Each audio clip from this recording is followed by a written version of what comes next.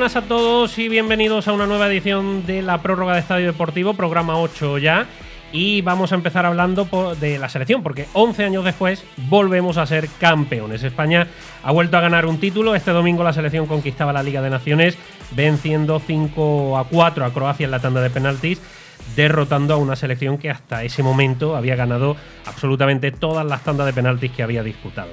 Esta no ha sido la única noticia del fin de semana, puesto que Fernando Alonso volvió a subir al podio, siendo segundo en Canadá. El Alavés regresó a Primera División. Además sigue el calvario de Marc Márquez con su Honda. Y por supuesto el mercado de fichajes, que está cada vez más candente, a pesar de que todavía no ha comenzado oficialmente. Lo que sí que empieza ya es el grueso de nuestro programa, la parte que más les gusta a ustedes, nuestra tertulia.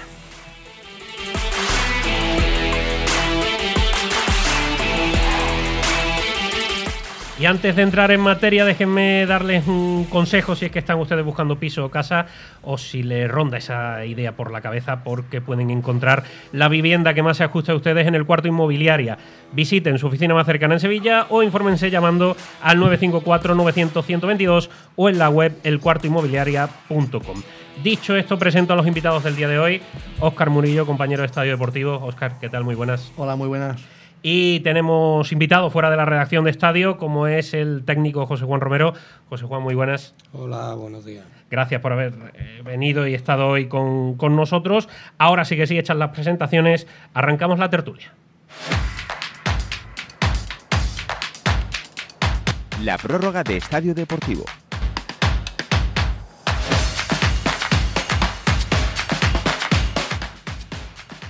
Bueno, José Juan Romero, técnico de la agrupación deportiva Ceuta Fútbol Club, antes en el Dense, antes en el filial del Real Betis. Imagino que era de vacaciones, ¿no, José Juan? Sí, bueno. ¿O no se desconecta del todo? No se desconecta porque, bueno, ahora ya viene periodo de planificar plantilla y bueno, siempre estamos liados, ¿no? Vamos a empezar hablando de la selección española, como os decía antes, porque hemos vuelto a ganar 11 años después, desde la Eurocopa 2012. Al margen de la victoria, que ahora comentamos lo que puede significar, el partido en sí tampoco, la primera parte sobre todo, donde España no tiró a puerta, tampoco demostró que España ha cambiado, porque es imposible hacerlo de la noche a la mañana, en cuanto al juego. No, este es el nuevo modelo de España que tenemos. No es que Luis de la Fuente se distinguiese en las categorías inferiores por ser un técnico ni reservón, ni conservador, ni mucho menos. De hecho, hay una especie de ADN España en el que se aboga por tanto en el sistema como en la idea y eso por un fútbol más vistoso, más ofensivo y tal. No sé si es la elección de los futbolistas.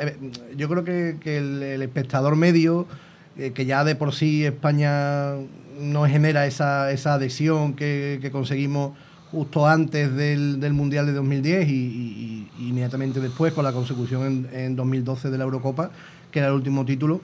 Esa generación ya no está, era ley de vida que fuera desapareciendo y ahora no hay que buscar ahí culpables, salvo en el caso de Sergio Ramos, que evidentemente no va a determinar cómo va a jugar España, ¿no?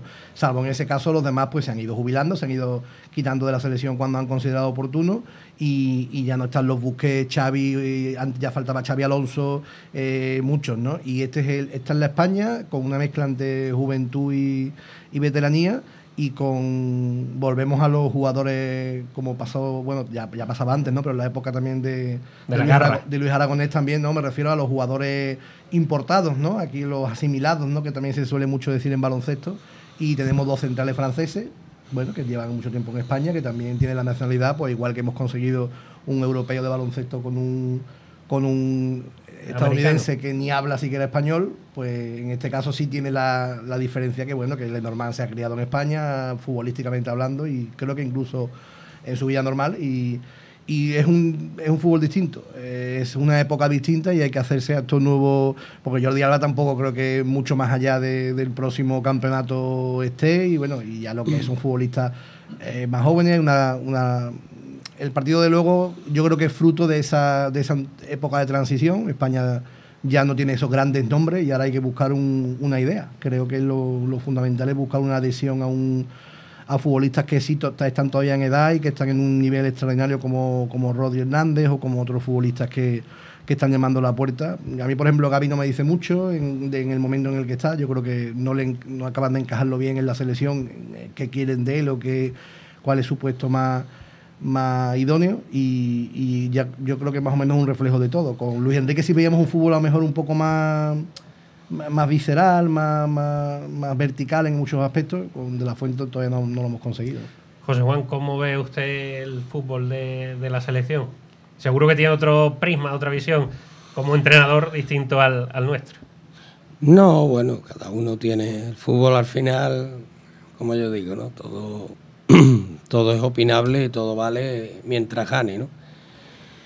Yo particularmente creo que con Luis Enrique se ha sido muy, muy injusto. También a lo mejor en determinados momentos su carácter, no sé, ha chocado en determinados aspectos, pero creo que para nada ha fracasado en la selección.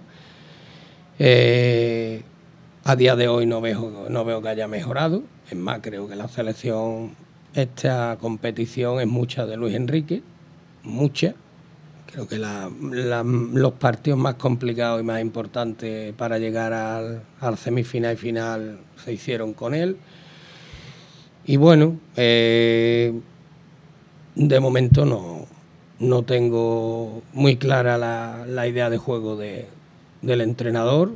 Tampoco te puedo decir que lo haya visto mucho. Vi ayer la final, no vi ni tan siquiera la semifinal. Pero bueno, no podemos hablar de mejoría, porque aquí hay mucho oportunismo, ¿no? Aquí ganas un partido y tal, y bueno, vamos a recordar la trayectoria de Luis Enrique. A Luis Enrique se le ha menospreciado mucho y ya quisiéramos el 90% de los entrenadores tener el currículum de Luis Enrique. Y bueno, a mí ayer creo que hacía muchos años que no veía una España dominada, una España donde, bueno, jugaba más replegada, donde Croacia, sin ser una selección de ritmo, ni si es una selección que te compite hasta la extenuación, pero no deja de ser una selección que ya le cuesta, ¿no? En muchos aspectos, y España no la sometió en ningún momento, no llevó la iniciativa, no fue ese equipo ofensivo porque Luis Enrique, no sé qué es fútbol ofensivo, hablaban mucho de posesión de Luis Enrique, ¿no? Luis Enrique ha hecho España cosas muy buenas, ¿no? Y el partido de Marruecos lo condenó, cuando el partido de Marruecos después vimos dónde llegó Marruecos, ¿no? Es muy difícil jugar una selección donde se meten prácticamente a la altura del área 2 líneas, ¿no? Entonces, bueno, habrá que darle su tiempo al nuevo seleccionador, pero sí me sorprendió que hacía mucho tiempo que evidentemente ya no queramos volver al 2012, 2010 y 2008, porque esos futbolistas creo que van a ser irrepetibles. Pero es verdad que me sorprendió que hacía mucho tiempo que no veía una España dominada y a verlas venir, ¿no? Como ayer fue. Le salió bien, bueno, se llegó a la prórroga. Si hubiéramos estado ayer jugando 8 días no hubiera habido un gol. El partido fue muy aburrido, pero bueno, al final lo que queda es que España ganó en los penaltis y ha ganado la competición. Vamos a escuchar a Rubiales hablar precisamente de lo que decía Jose Juan Romero y acordarse de Luis Enrique. Claro, sin duda, Luis Enrique, su cuerpo técnico nos trajo hasta aquí, hay que agradecerle, él es parte y muy importante de esto, y bueno, pues Luis de la Fuente lo ha rematado con su gente, con sus jugadores, estamos muy felices, esto es de todos los españoles. No fue el único que se acordó del Luis Enrique, también lo hicieron jugadores como Jordi Alba. ¿Y la valoración de Luis de la Fuente tras el partido? Sí, yo creo que todos los proyectos se construyen mejor desde la victoria, aunque yo estaba seguro de que íbamos por el camino a senda correcta. Siempre dije que esto es una carrera de fondo y ahí necesita tiempo para ir consolidando ideas, pero evidentemente esta victoria nos va a dar mucha más fortaleza, más seguridad, más confianza y más tranquilidad. Entonces, bueno, simplemente seguir confiando en ellos porque son ganadores. Es que han ganado todo lo que en todas las categorías donde han estado y normalmente esa secuencia se sigue produciendo y en el futuro. y estoy seguro que estos jugadores todavía nos van a dar muchas alegrías porque están acostumbrados a ganar. Así que ese gen competitivo creo que de nuevo lo recuperamos y vamos a seguir mirando siempre hacia arriba. Lo comentábamos ahora mismo, Óscar, si no se gana el partido, el discurso sería totalmente distinto y Luis de la Fuente ya estaría en tela de juicio. Vamos, de hecho ya lo estaba. Lo que pasa que el fútbol es muy políticamente correcto y ahora evidentemente hablar es como hago la extrapolación en la renovación de Mendilibar. Evidentemente lo que había conseguido Mendilibar, que era el objetivo para el que lo habían contratado, ya estaba hecho antes de la final. Luego gana la final, gana el equipo, pero bajo su mandato. Evidentemente Mendilibar no había Dios que lo pudiera no renovar, claro. No echar en este caso, no renovar. En el caso de Luis de la Fuente, hombre, las dudas que está... Yo creo que se merece de todas formas creo que son 5 partidos, ¿no? Sí. Se merece de todas formas que tenga es una transición muy fuerte, ¿no? Se va un hombre muy importante. Ya de por sí la selección había perdido futbolistas importantes. Él lo que debe tener claro es un patrón. Luis Enrique no tenía ninguna duda, le daba igual que le dijera, pues no ha llamado a este, porque me caen muchos seleccionadores. Él disfrutaba las ruedas de prensa porque tiene ese no tanto Murillo era más provocador, este es más, nos gusta eso, ¿no? Y luego ya cuando se hizo streamer, pues ya reventó a los medios tradicionales, porque los medios tradicionales ya de por sí no soportan el mundo del streaming y el mundo de los Ibai Llanos y compañía, cuando ya hay muchos periodistas que se han metido a Twitch y hacen un magnífico trabajo y han redescubierto una nueva forma de comunicación, que es lo que hay que hacer, adaptarse. Mi suegro no sabe leer ni escribir casi y cambió de los euros a apretar los euros porque se tiene que ganar la vida, ¿no? Es que la vida es una constante evolución. Bueno, pues en los medios tradicionales, sobre todo los más románticos, los más clásicos, están cerrados ya cuando se hizo Luis Enrique streamer, pues ya se condenó absolutamente. O sea, o ganaba el Mundial o estaba fuera. Estaba fuera, me refiero en cuanto a la opinión mediática. Y yo creo que yo conozco a Luis de la Fuente cuando estuvo en Sevilla trabajando en el División de Honor Juvenil del Sevilla. Estuvo, sí, aparte de jugar aquí entre otros equipos. Y en el trato que yo tuve con él, evidentemente las personas cambian, pero en el trato me parece una persona que es una persona muy correcta, muy educada. Yo creo que tuvo que ser un trago para él tener que decir, mira, yo no quiero llamar a Sergio Ramos porque tampoco considero que ahora mismo me vaya a solucionar mucho, me va a generar más que no creo que sea una persona problemática, pero bueno, que a lo mejor en el vestuario quiero otro tipo de ambiente, quiero otro tipo de líderes o lo que sea. Yo creo que tuvo que ser un trago para él cuando está acostumbrado a gestionar una sub-19, una sub-21 que son chavales que llegan con otra ilusión, que son a lo mejor más jóvenes, que tienes tú que decirle, bueno, pues aquí hay que estar, en fin, cosas más del día a día, de los vestuarios y no tanto de...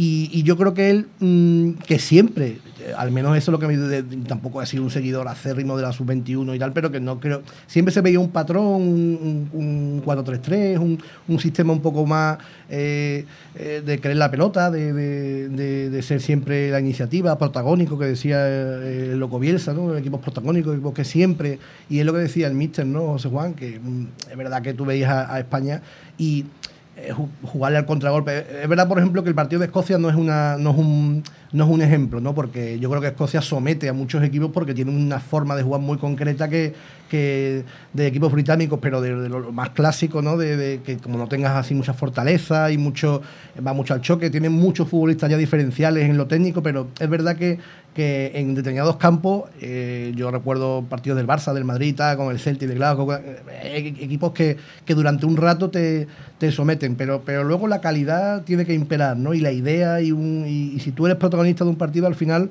te puedes encontrar con otro que te quite protagonismo porque quiere lo mismo que tú, ¿no? Pues me imagino un Betis que por ejemplo, que siempre quiera la posesión, que se encuentre con un Barça que diga, no, pero es que yo también la quiero y es que te la voy a quitar, o un Real Madrid, no te la quito, pero con equipos como Croacia, que la verdad es que está ya con la gasolina un poco baja, ¿no? Es que Perisic parecía se iba de Jesús Nava, que también tiene 37 años, pero conocemos a Jesús Nava que es incombustible, ¿no? Al final acaba tocado, ¿no? Sí.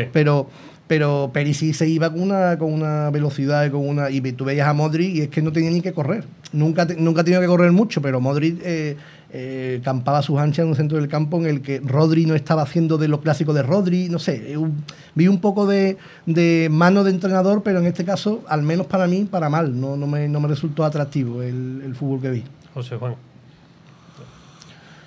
No, bueno, final lo que comentaba antes, ¿no? Que el fútbol al final es ganar, ¿no? Y antes leí también, igual me parecía una locura cuando ya ponían en duda a Luis de la Fuente, no sé, al segundo partido, al tercero, ya sonaba que a lo mejor salía, en fin. Esto es el fútbol se está convirtiendo en una caza de locos y por eso creo que el que aguanta, tiene un proyecto y cree en una idea, es el que al final los clubes así son, o selecciones son las que triunfan, ¿no?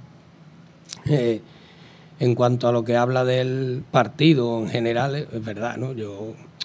Me costó reconocer allá a España, ¿no? Es verdad que ya llevamos muchos años con matices, evidentemente, de Del Bosque, de Luis Aragonés, de Luis Enrique, matices cada uno de una manera, jugadores también, evidentemente, pero ayer, bueno, la situación de Gavi en el campo no me llenaba o no me llegaba a ningún lado. Fabián Rodri necesita su espacio, creo que juega mejor como único pivote.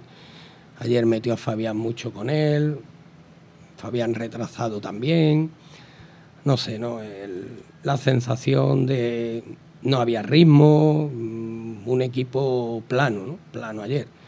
Y es que esto es tan sencillo como que ha ganado y nadie va, pero si se hubiera perdido ayer, pues probablemente hoy todo el mundo y toda España estaría criticando las maneras, ¿no? Pero ya digo, en el fútbol con que gane da igual todo lo demás, ¿no? Yo, por ejemplo, he comentado antes lo de Mendilibar y, por ejemplo, Mendilibar sí ha cambiado al Sevilla. Mendilibar ha llegado, le ha dado su sello, ha hablado de fútbol, se ha dejado de física y química y ahí está, ¿no? Entonces lo de Mendilibar para mí sí tiene un meritazo y además me alegro mucho porque es de esos entrenadores que uno se alegra de que las cosas le vayan bien porque es de pico y pala y probablemente si se confiara mucho más en ese tipo de entrenadores y se le dieran buenos proyectos y se le dieran buenos coches, estarían haciendo cosas importantes en el fútbol, no tengo duda. ¿Cómo lleva el entrenador precisamente esto que estamos hablando de Luis de la Fuente? De entreno 2-3 partidos y ya estoy en la picota y ya están diciendo que no valgo. Bueno, esto yo al final es una cosa que afortunadamente llevo bien, ¿no? Yo realmente lo que opinen o no opinen, yo tengo muy claro lo que quiero, a lo que juego y al final los resultados están ahí prácticamente año tras año. Como yo digo, en mayo hablamos, yo siempre digo lo mismo, en el mes de mayo hablamos y bueno, esto es opinable, como yo digo, hay una tele puesta que tiene verde todos los días y todo el mundo sabe de esto y ya está, y no hay más, sabemos a lo que nos dedicamos y sabemos que hace 3 días hemos hecho historia en Ceuta y que dentro de 3 días volvemos a jugar y ya en el momento que juguemos amistosos ya seremos más buenos o menos buenos, ¿no? El fútbol es así y no hay manera de cambiar eso, ¿no? Pero bueno, yo creo que cada vez creo que le van a dar más importancia a los proyectos y a ponerle cabeza al fútbol, ¿no? Porque se ha demostrado este año en todas las categorías que cuando se ha puesto cabeza han tenido tranquilidad y se ha creído en los proyectos, esos son los equipos que han llevado a la meta. Uh-huh. Ahora le pregunto por lo del Ceuta, que ha sido casi un milagro. Hablamos antes del Alavés, que ha vuelto a primera, Óscar. Alavés Las Palmas Granada, 3 históricos otra vez de vuelta. A mí me encanta el playoff de ascenso de segunda a primera. Yo creo que es lo mejor que han hecho en muchísimos años porque le da muchísima emoción. Aparte, impide que esas últimas jornadas, en primera es más complicado, también se ve, ¿no? Se ve equipos que van con chancla, que se dejan un poco ir, ¿no? Hay equipos que le ganan al Madrid y al Barça y a lo mejor le ganan esa vez porque es la última jornada y no la van a ganar en 20 veces que se enfrenten. Y que evidentemente eso no es suficiente como en primera decir, no, pero es que si quedan más arriba ganan más dinero. Bueno, eso ganan los clubes, los futbolistas al final no ganan, las primas son por objetivo y si tú te metes en Champions, te metes en Europa League, te van a dar el mismo dinero que quinto o sexto, en este caso de Europa League, o que eres cuarto o tercero, ¿no? evidentemente tiene mucho más prestigio, pero los futbolistas ya una vez que han conseguido el objetivo, lo tienen muy cerca, pues irremediablemente se relajan, ¿no? En segunda se evita la especulación, se evita que los partidos carezcan de interés, se evita que ya es más difícil, pero sigue existiendo, que los maletines empiecen a volar, que empiecen a... o incluso ya ni siquiera por dinero, las llamadas de gente amiga y yo me estoy jugando la vida, tal. Entonces, esas últimas jornadas en las que puede desde el tercero al sexto, luego siempre el sexto está muy abierto para entrar y hay un séptimo que está a 2 puntos y luego lo que ha pasado muchísimas veces, por ejemplo la última vez que también existe esa liguilla por el título, por ejemplo en México, ¿no? El equipo de Lainez y de Guiñac, el Tigres, quedó séptimo en la liga regular, entró en esa liguilla por el título y ha ganado el título al final, y ha pasado en Bélgica también, ¿no? Que no ha ganado el que ganó la liga regular. Será, en ese aspecto yo lo veo más injusto porque se debe premiar un poco también la regularidad, pero bueno, en segunda yo creo que está hecho perfecto, los 2 primeros suben y el tercero, que ha estado generalmente ha sido a lo mejor primero y segundo, pero también ha sido cuarto, también ha sido quinto, ese tercero pues se la juega con el cuarto, con el quinto y con el sexto, y al final le pasó al Córdoba en su día, con Las Palmas, al final sube el que menos te espera, el que llega con más inercia positiva ganadora, y es emocionante. Bueno, y el playoff no ha podido acabar después de 2 partidos soporíferos,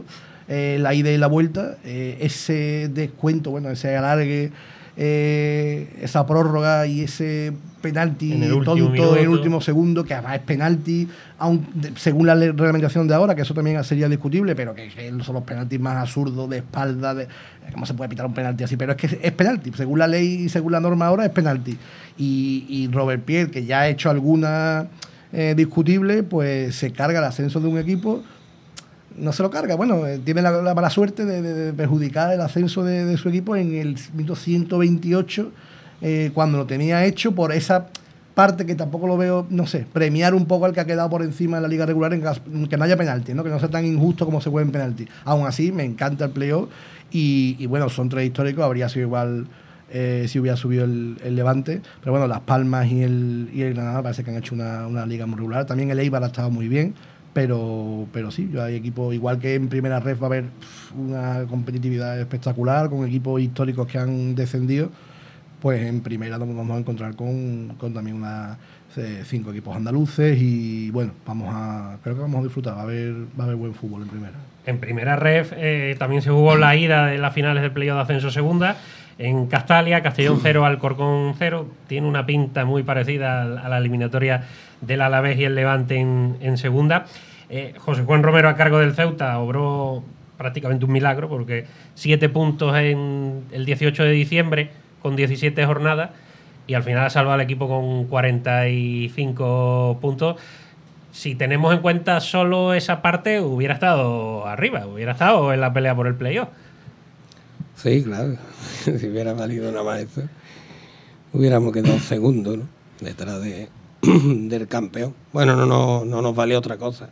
Hablábamos en diciembre que la única manera de poder lograr esta locura era haciendo números de playoff, ¿no? Y bueno, así ha sido, ¿no?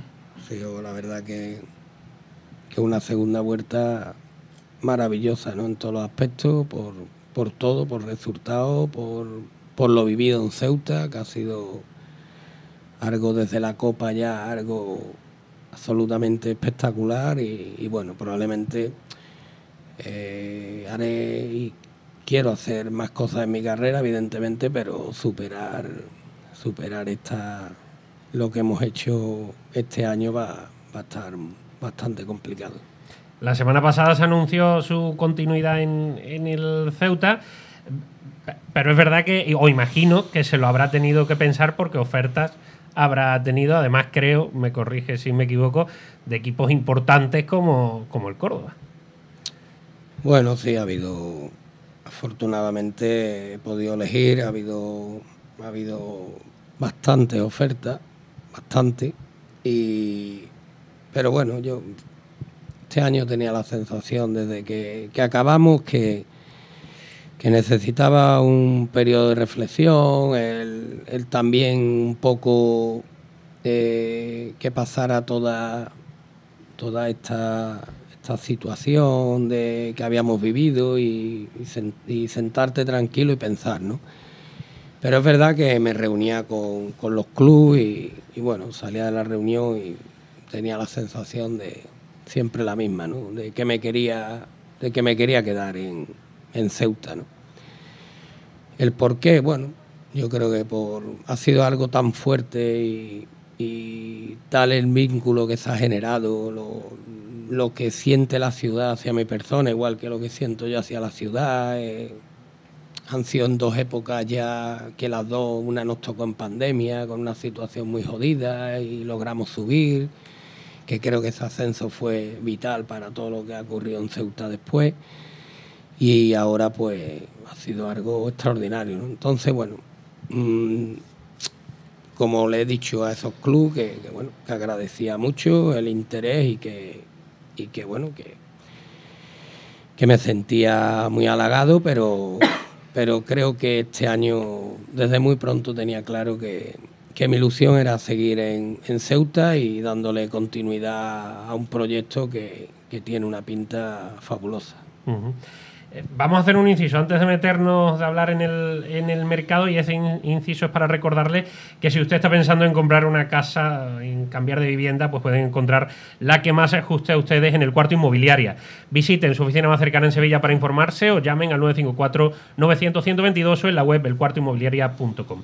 Óscar, hablamos del mercado. ¿Alguna última hora o lo último que se sabe de William Carballo, que está cerca, ¿no?, de dejar el Betis e irse a Arabia?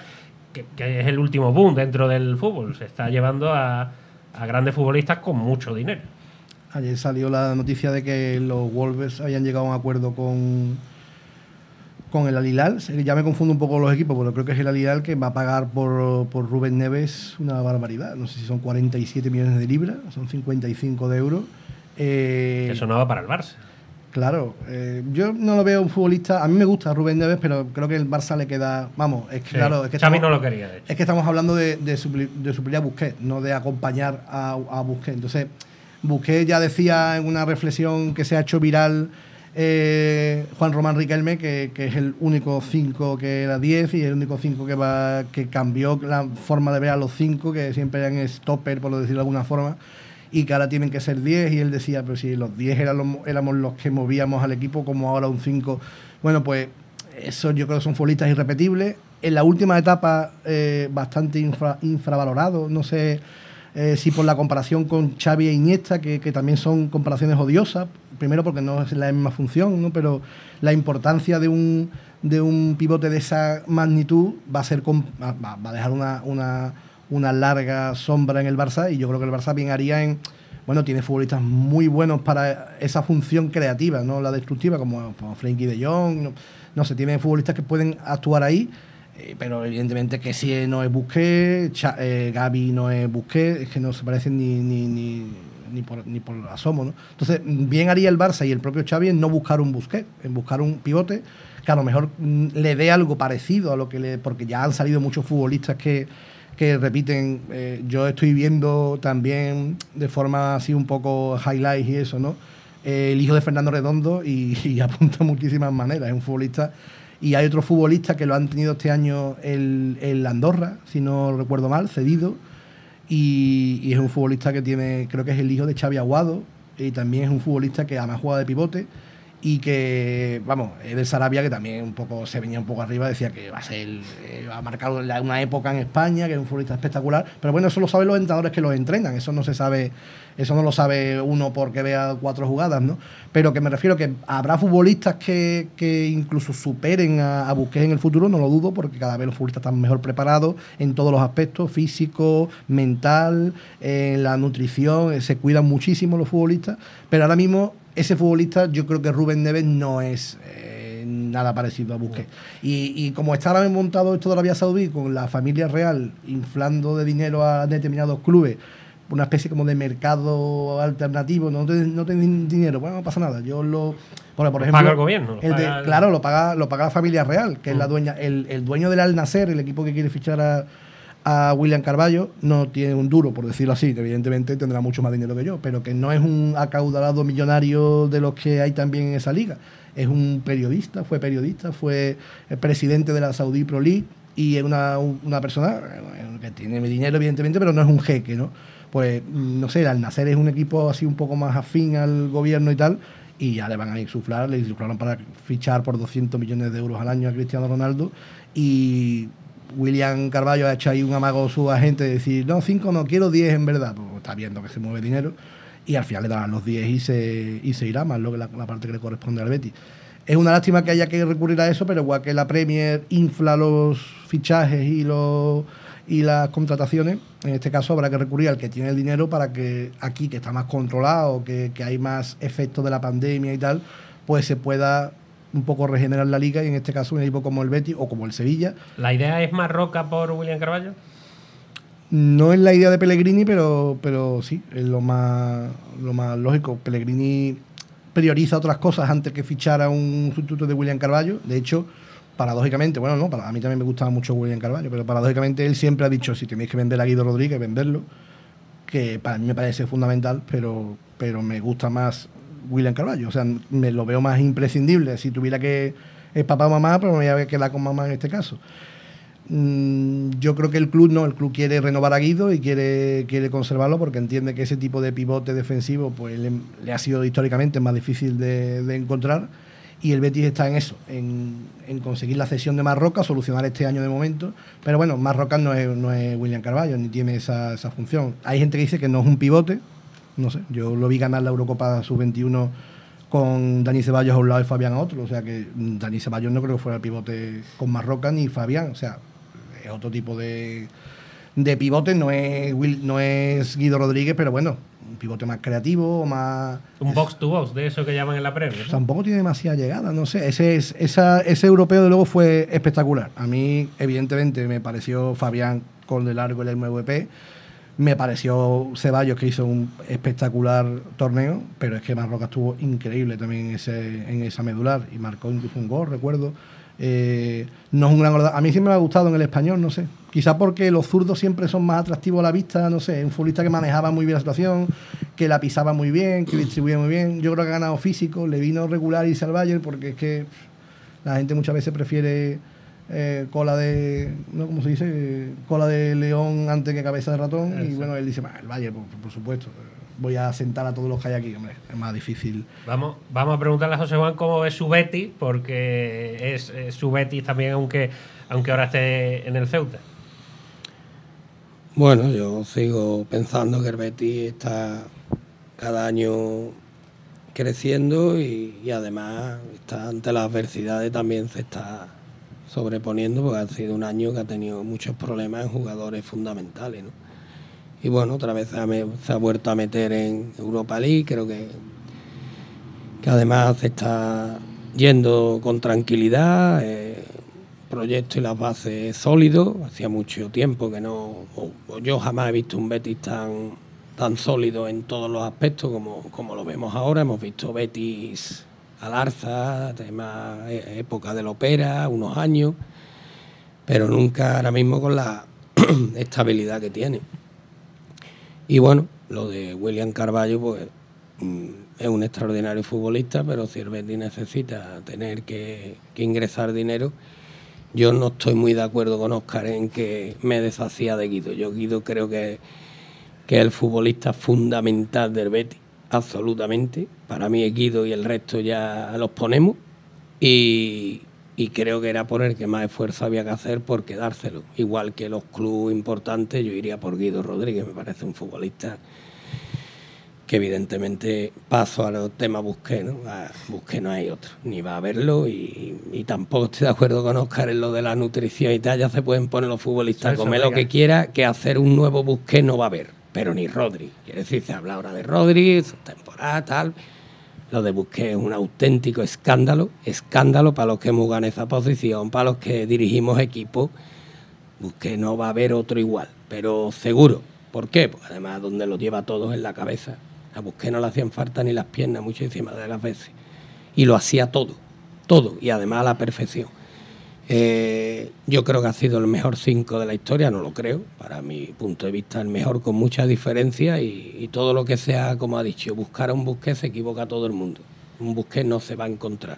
que juega un toque, que no le haga falta nada para sacar de los atascos a su equipo, defendiendo era único.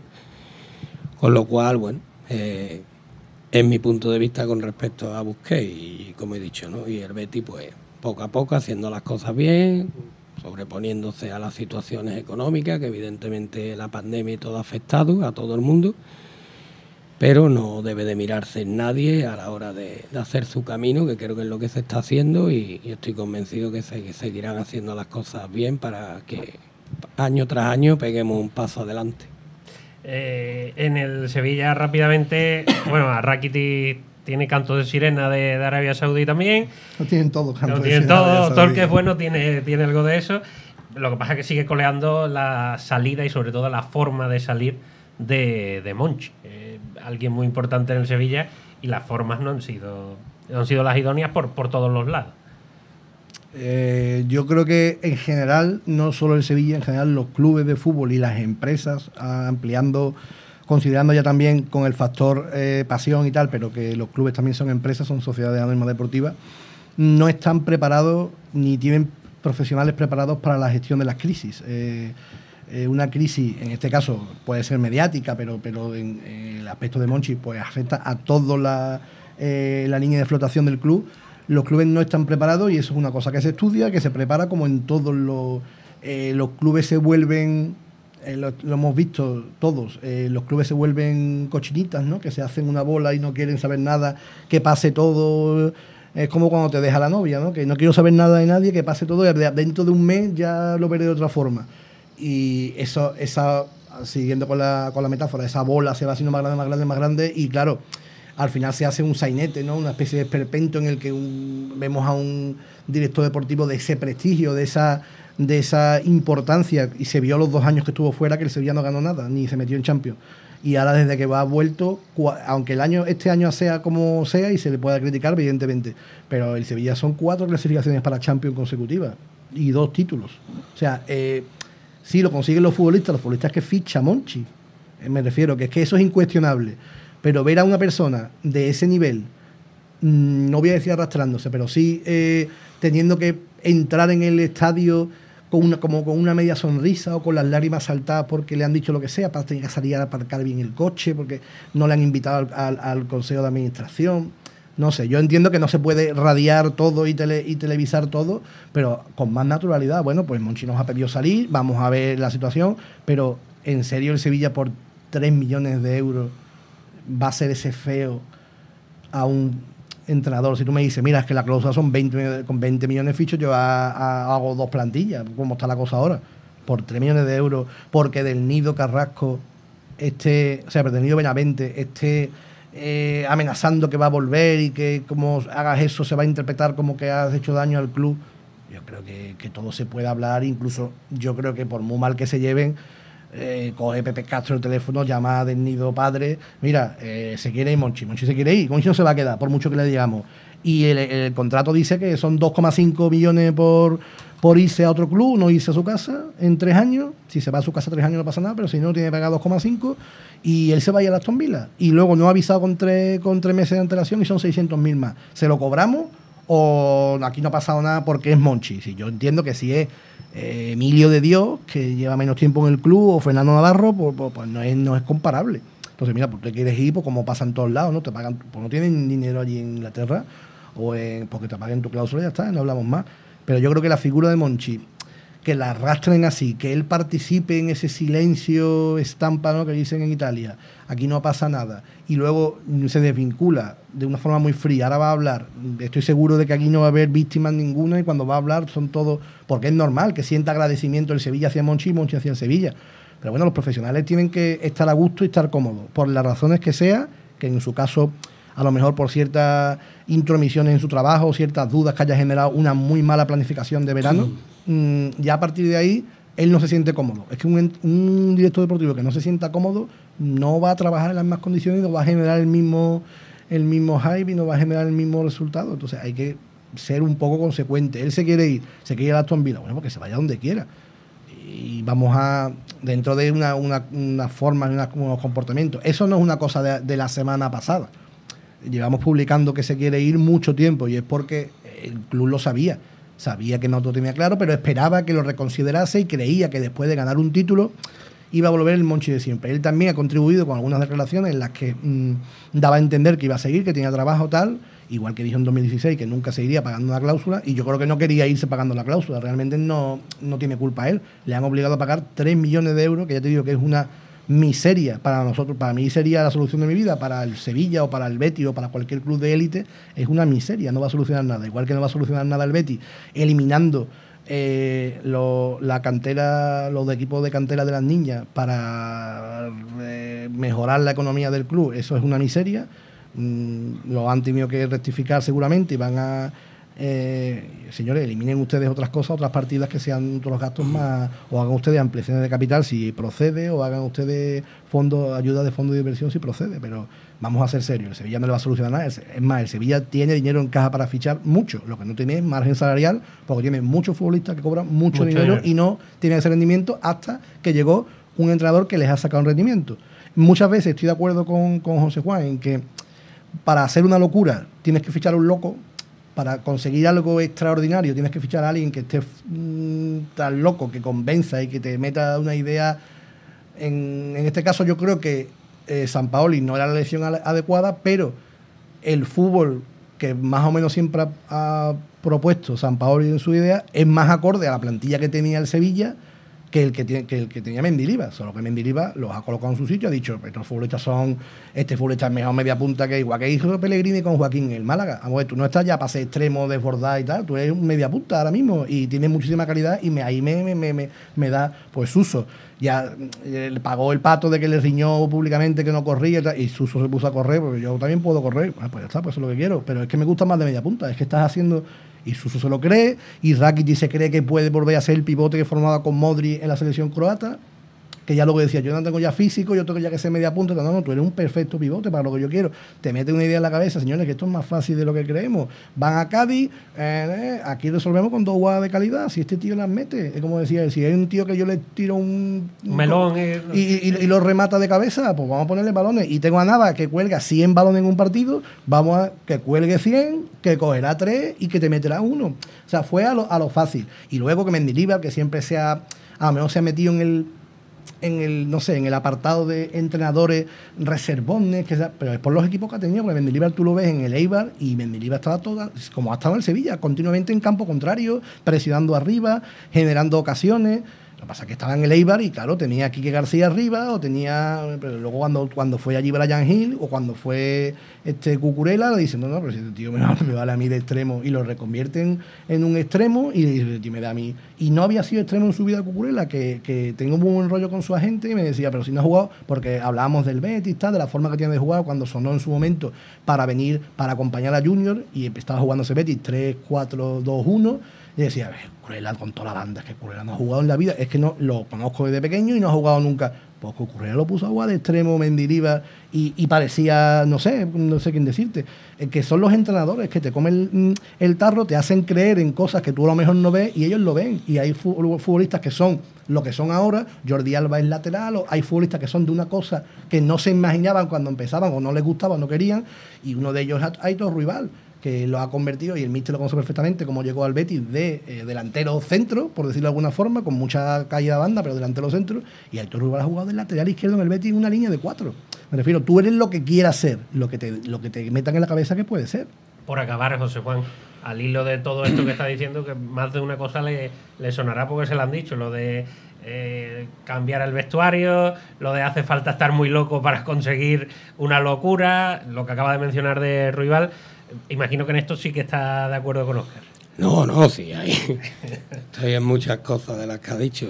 Hablaba de lo del tema Busquets y estos son connotaciones. El que elegía a William antes que Guido es Pellegrini, no yo. Yo sí me quedo antes con Guido, pero Pellegrini decía, entre los dos prefiero que me venda a Guido. Yo no, yo lo prefiero. Yo había entendido. No, yo lo prefiero pues a ahí Guido. no estoy de acuerdo, mira que estoy en casi todo con Pellegrini, pero ahí no. Hombre, que eran los dos, pero los dos no los Hombre, claro, es lo ideal, es lo ideal. Bueno, sí, es lo que hablamos del... Al final yo creo que hacemos mucho más difícil el fútbol de lo que es, ¿no? Y sobre todo se lo ponemos más complicado a los futbolistas. Yo siempre les digo lo mismo, yo voy a tratar de haceroslo para ustedes lo más sencillo posible. y que ustedes hagan el resto, ¿no? Tenemos que tratar que el futbolista donde juegue se lo crea, porque además el fútbol de hoy ya no hay un futbolista para una determinada posición. El partido requiere de muchas situaciones, de muchos cambios, de perfiles, en todos los aspectos.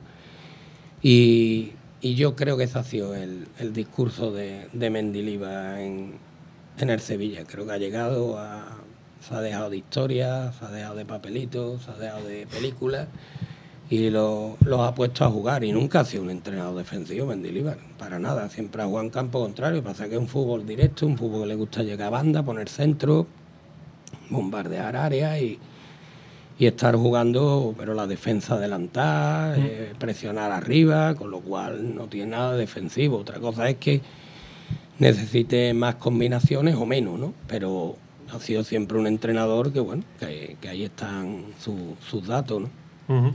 Lo tenemos que dejar aquí, se nos agota el tiempo. Antes de marcharme, pues tengo que volver a recordarles que si quieren encontrar la casa que más se parece a ustedes, visiten o infórmense en el Cuarto Inmobiliaria. Visiten la oficina más cercana en Sevilla o llamen al 954-900-122 o en la web del cuartoinmobiliaria.com para informarse. Óscar Murillo, Jose Juan Romero, muchas gracias a los dos por haber estado con nosotros. Gracias a ustedes. Nada, pueden escuchar el programa en podcast, en diversas plataformas y, como no, verlo en la web de Estadio Deportivo. Hasta el lunes que viene, adiós.